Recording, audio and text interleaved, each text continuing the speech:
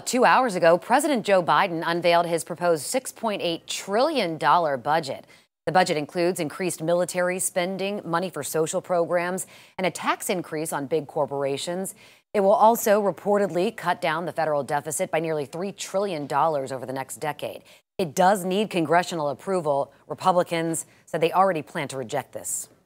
The president shouldn't take it personally. Most presidential budgets are DOA. No one party can solve this.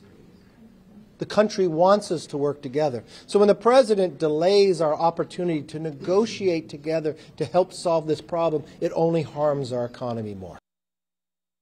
Hearing from the Speaker of the House, Republicans do want guaranteed budget cuts before they will raise the debt limit. Congress has until summer to raise that limit in order to avoid defaulting.